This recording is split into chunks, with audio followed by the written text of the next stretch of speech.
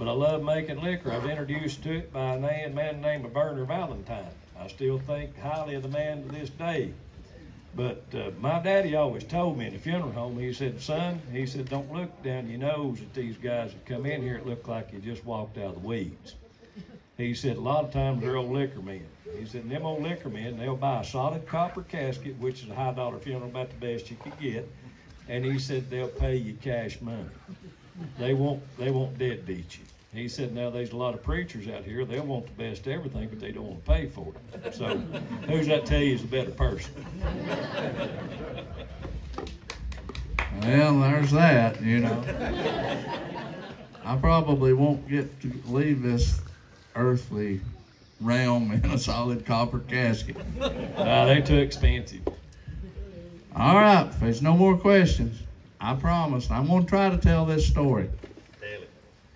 And please, please be patient with me. Tell me to quit hush if it gets too ridiculous or out of hand. But this story is about the Flutown moonshine doctor, as was told to my dad, D.C. Ramsey, by my great-grandmother, Odie Parks. And we called Oda actually, but we called her Moushy. Moushy was everybody's favorite. And this story is about the Flutown moonshine doctor and lessons learned. So, in the late 1800s, early 1900s, Flutown was on the south side of the French Broad River, up where the falls is, up to Big Creek. Big Creek was since renamed, and it's now what is Del Rio. Big Creek is Del Rio now. Okay, Flutown, a lot of people live there. Most of them upstanding citizens, you know, for the most part. They, like everybody else, they had a town drunk by the name of Jughead. Jughead was pretty much harmless, but they had him. The teacher that taught school at Flutown was Mr. Jess Huff. He lived on the north side of the French Broad River, and he took a boat every morning across the river to go to Flutown school to teach. And if the river was up, Jess had to make the 5-mile walk around across the bridge.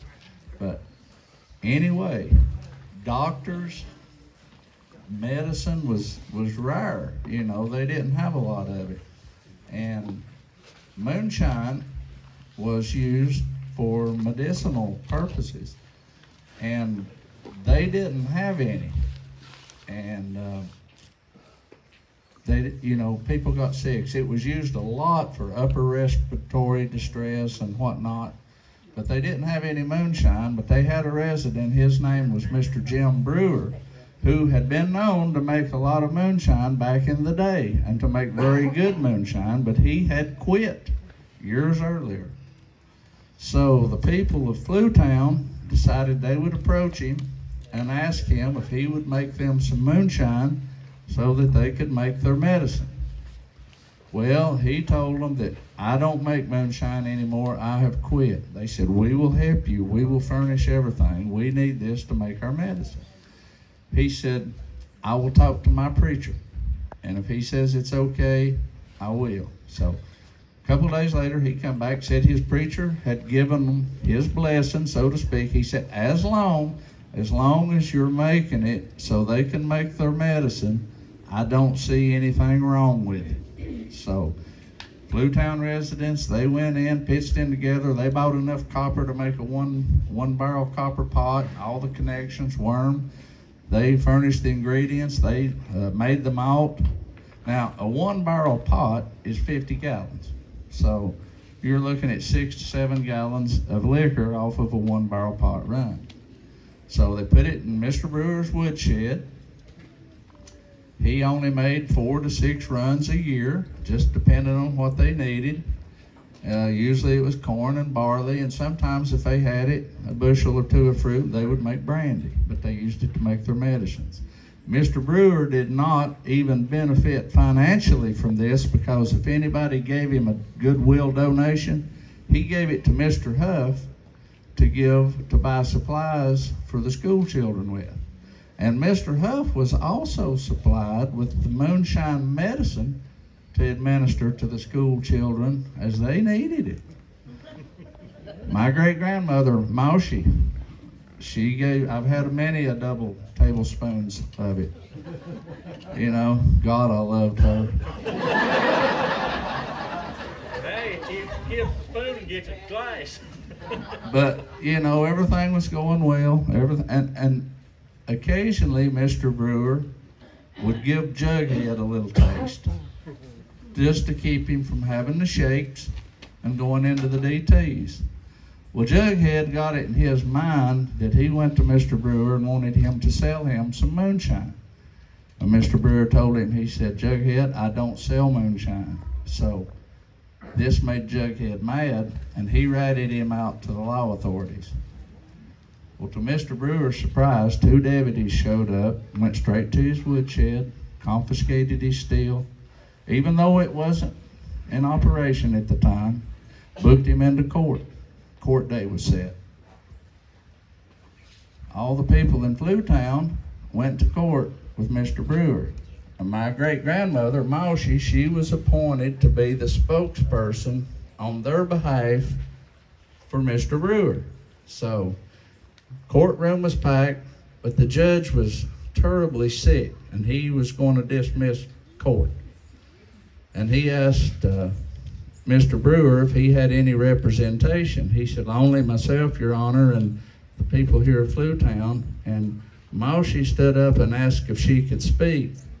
And he said, yes, you can speak, but I'm going to dismiss court, but go ahead. And she told him, she said, Your Honor, she said, we're as much to blame as Mr. Brewer. We conned him or asked him to make this moonshine for us. We helped him. We made the malt. We've furnished the materials.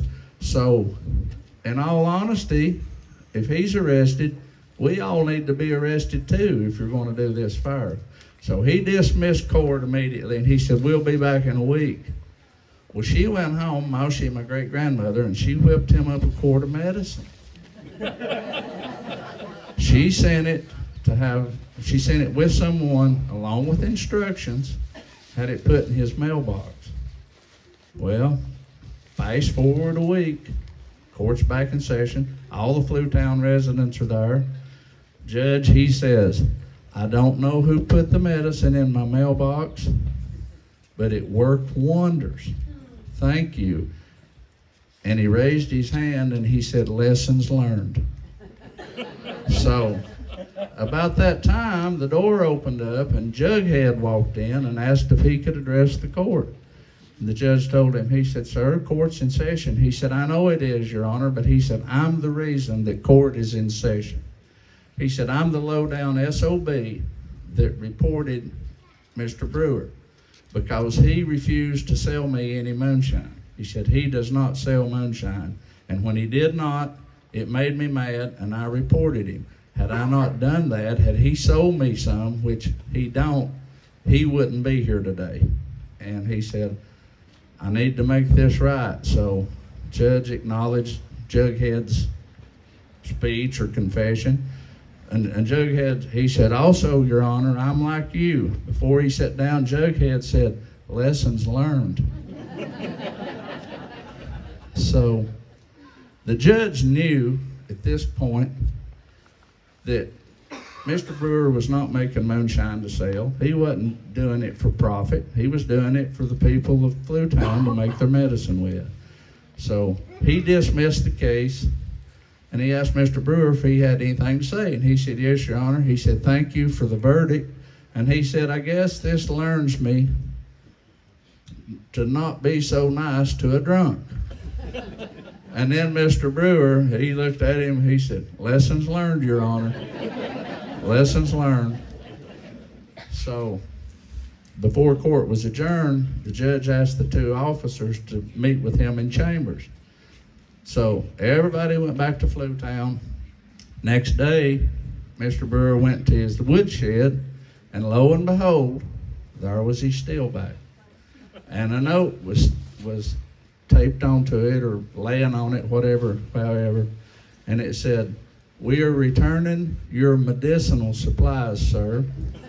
We certainly apologize for any inconvenience or embarrassment caused to you. And in parentheses below that, what do you think it said? Lessons learned. So, you know, that's lessons for all of us. My great-grandmother, Moushy, her recipe for this tonic was 1 quart of moonshine, 1 cup of local honey, because local honey has local allergens in it that will help your immunity system. Allergens from somewhere else, honey, don't help you. The juice from 2 squeezed lemons and rock candy. That was her recipe. I've had a lot of it, you know. My great-grandmother, Moushy, bless her heart, listen to me, bless her heart, Moushy lived to be almost, within a few days, 105 years old. And she enjoyed Flutown medicine those 105 years. And Moushy died in her own home, in her own bed, in full, all of her faculties about her, surrounded by the people that she loved and loved her. So, what does that tell you? Lessons learned. I hope you enjoyed this story.